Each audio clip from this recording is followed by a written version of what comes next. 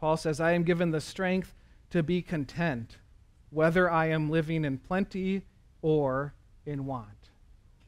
You can think about it this way, that you have a plan A and then there's plan B. Plan A is when everything is going well for you. You have the job that you always wanted. The income is exactly what you desire. Your relationships are fine. Your health is good. Everything is going well. You have no problem being content.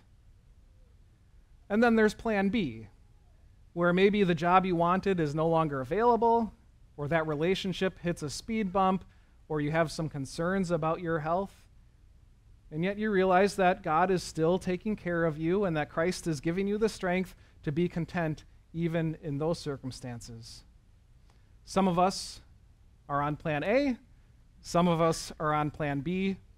Some of us are on to plan C or D or Q. Plan Z, part 4, subpoint alpha. The point that Paul is making here is that you can be content whether things are going as you had planned, or if God's plan leads us down a different path. Christ gives us the strength to be content. And Paul knew this from experience.